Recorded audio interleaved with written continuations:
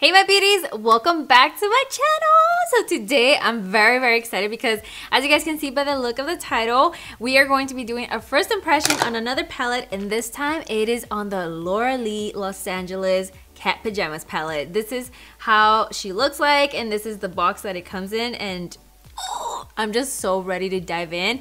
I already saw the colors. I haven't swatched them or anything. The colors to me look very beautiful. They're very like up my alley. You guys know I like warm neutral tones, and then the red tone, the cranberry. So I'm really excited to try this out for you guys and see how long it's going to last also. So at the end of the video, I will be doing my 8-hour check-in. But yeah, this is why I don't have any eyeshadow on or anything like that, because we are going to be trying it out for the first time together. So yeah, if you guys want to know how this baby performs on the eyes and how long it lasts and all of that jazz, then just keep on watching. So a few details on the palette before we jump into them is, if you guys don't know who Laura Lee is, she is also another YouTuber here on YouTube, and you guys can go check her out. I have her channel linked down below. But she came out with her own palette, you guys, and this is so crazy. And I first want to just congratulate her, because from knowing her personally, this is huge. For me to hold this palette in my hands is just like, wow, dreams come true, you guys. And so I just want to give you, girl, a huge congrats. I'm so proud of you, and I honestly can't wait to try it. But this is how the package looked like, and it's going to be available on October 13th, which is Friday the 13th. Also, this retails for $40, and it only comes with 10 eyeshadows. So that is what you get. Now, opening her up, this is how the palette looks like. I really am living for this packaging. I love everything that's glittery, so you guys know that I like this. When it comes to the packaging, I'm a little like, because this, I don't know what has to do with this, the roses and all that stuff. So for me, the packaging is just a little like, not for me. But this is totally Laura Lee. And then the name I think is really cute, Cat Pajamas. And then the names of the eyeshadows, I just think they're really cute. They really truly represent who she is. And then these are the eyeshadow colors. Like I said, you only get 10 eyeshadows here. So you get 4 shimmers. And this one's sort of shimmery, but it's more like a going towards a matte eyeshadow, so it's kind of like in between. And then you get 5 mattes. So she kind of went almost a little half and half, you know. So that's a pretty good balance of the eyeshadows. And then this is how the mirror also looks like. I think it's a really cute idea of how the roses are just kind of like coming into the mirror. I think that's really cute. So yeah, this is how the packaging looks like. I also like the little details that she has, like the little cat right here. The idea of her putting her personality into this palette really does represent who she is. And I think I really like that idea, you know, when you want to come out with something, you want it to be you know? So this is really who she is, and the names, everything about it is just 100% her. And it's a pretty good size. I like these size of palettes because you can literally just put them anywhere in your Alex drawers and they will fit. So I like that, in that it's not too bulky. So I really like that about the packaging. But yeah, so now we're gonna jump into the eyeshadows, and like always, I'm gonna try to use as many as possible. That way we can really get the rundown of how these actually perform and everything. So yeah, I'm just gonna go ahead and start now using it.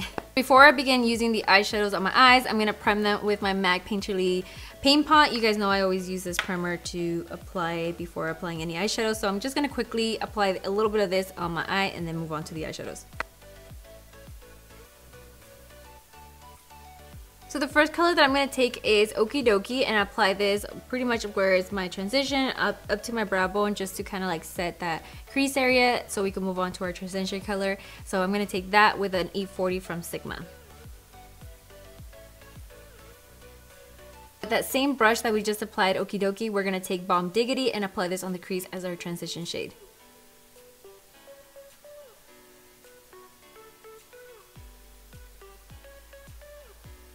So these are blending really soft, and that was me dipping my brush in once, and it actually applied really nice, and it's blending out nicely.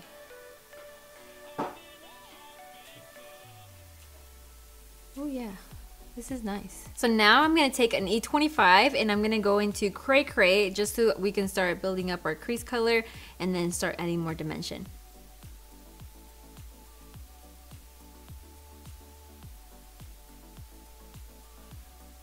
Alright, now I'm going to go back into my E40 and try to blend this out, the edges.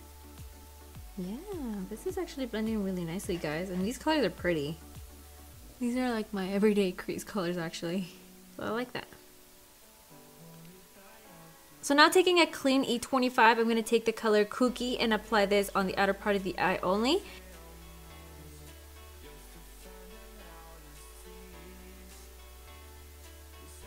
So I do notice that these eyeshadows, you kind of have to build them up. I think she did mention that, where it's meant for everyone. So she didn't want them to be applied heavy first and then having to like fix the problem. So these do apply a little bit light, and then you can actually build up the color. Taking my other E25, I'm just gonna start blending out the edges.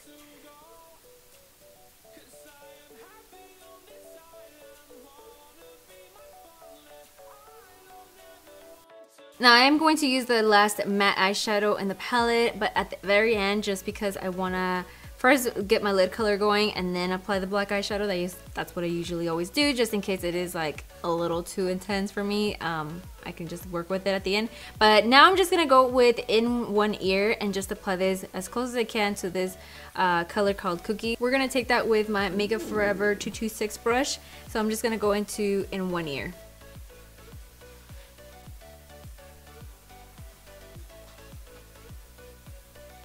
So that is very, very pretty. I like this color. Now I'm going to go into this shadow right here, the bronzy one called Redonkulous, and I'm going to take this with a Sigma E58 brush and then apply this right in front of, in one ear.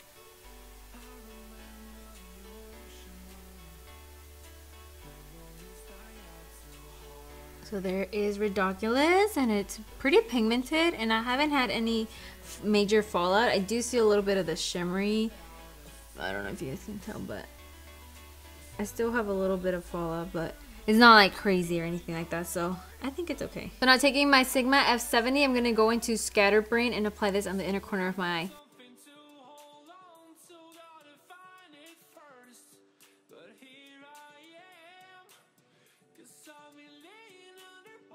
So there's the shimmery eyeshadows, and I really like them. I think they're really, really pretty. But now I'm gonna actually take my E25 again and go into Cookie, just so I can start making this a little bit more darker. That way we can add Oddball.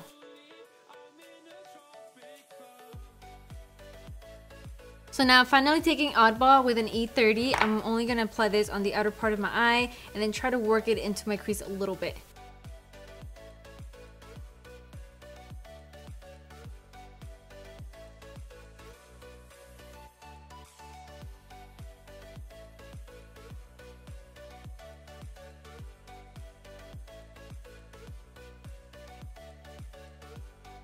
Okay, it's not as intense as I thought, and I'm just gonna go ahead and take my E25 that I applied Cookie with and just try to blend out the edges and try to make this a little bit more smoky, more of a dark wine color as the outer part of the eye.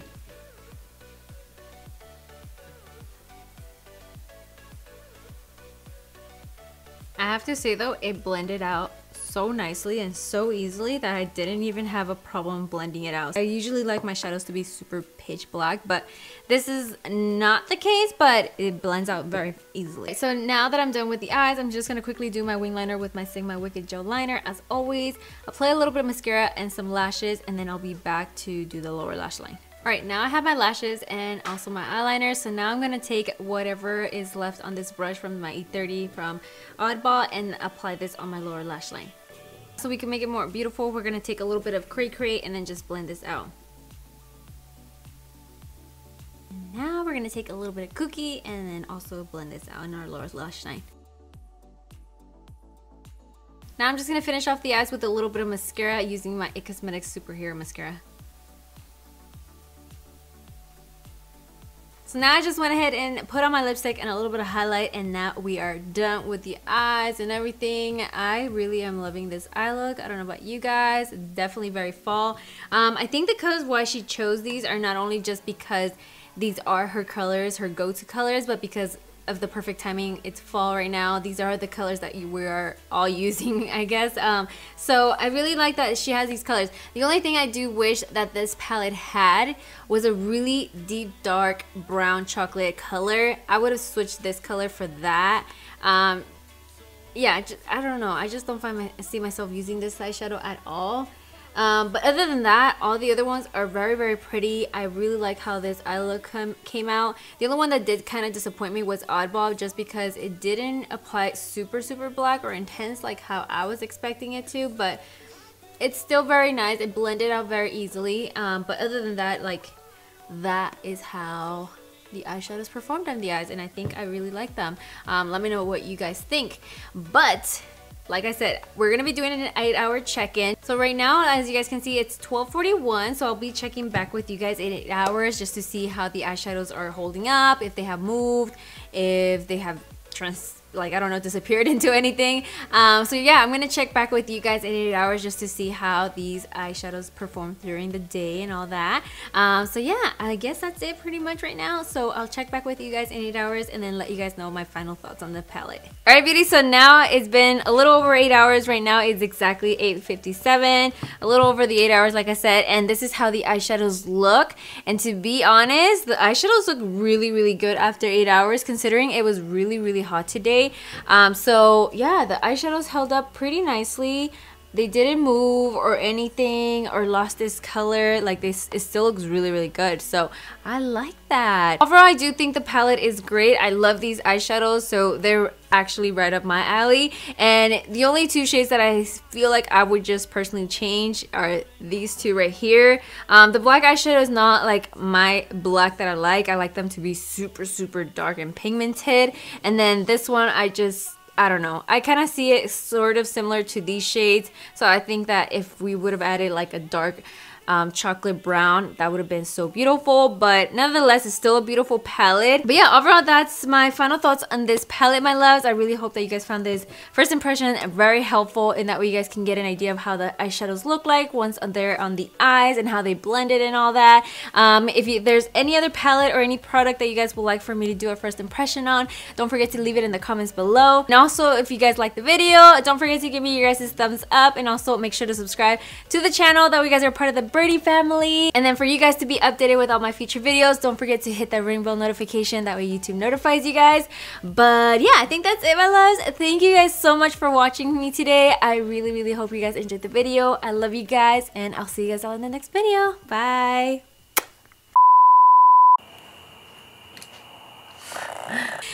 Y aparte de eso, va a costar... Y va a costar... Hola, mis... Oh, hola, what the fuck am I saying? Where are my ears?